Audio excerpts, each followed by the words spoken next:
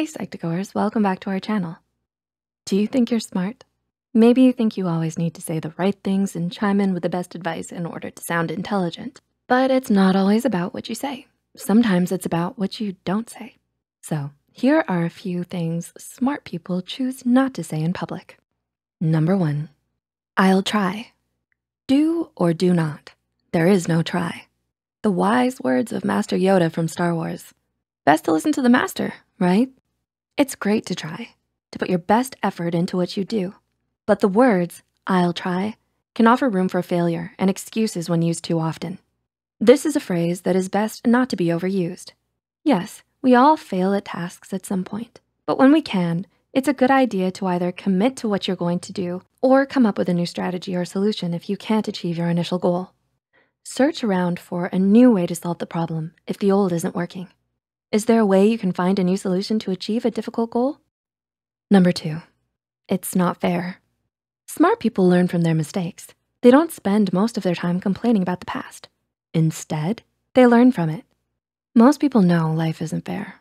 Life has its ups and downs, unexplainable faults and unexpected problems. When you overuse the phrase, it's not fair, you're just bringing up something everybody already knows. Number 3, I give up. It's good to know your limits, but do you often say this phrase? The thing is, most often it can be easy to give up. Smart people have proven their capabilities to others by not giving up.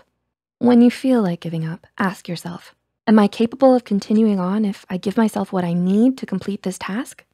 Can I overcome this? In many cases, perseverance and motivation are all you need to continue on and look towards a solution. Number 4, you look tired.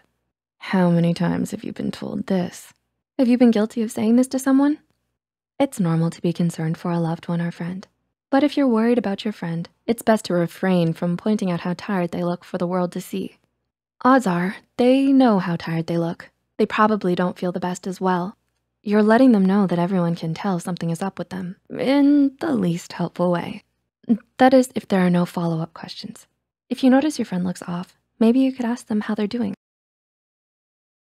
Number 5, it's not my fault. If it's really not your fault, it's best to refrain from randomly jumping in with this phrase. When you throw in this phrase in a group, when you yourself are not confronted, it can imply you're ready to point the finger at someone else. Or if you did have a bit of fault in this situation, it means you aren't taking accountability for what you've done. And number 6, I can't. Okay, sometimes we really can't do something. That's fair. But if you overuse this phrase when you know you're capable of doing what is asked, then, well, you can. It's good to know your limits, but instead of jumping to saying, I can't, focus on, I can't yet. Maybe you just need a bit of help. Maybe you can learn. Maybe with due time, you can. Smart people look to what they can learn. They try their best not to limit themselves. Actually, they don't try. They either do or do not. As Yoda says, there is no try. Thanks for the tip, Yoda. Thanks for the tip, smart lad. So which of these phrases are you guilty of overusing? Are you a fan of Star Wars? Share with us in the comment section down below. If you enjoyed this video, make sure to like and subscribe to Psych2Go and hit the notification bell icon for more videos like this.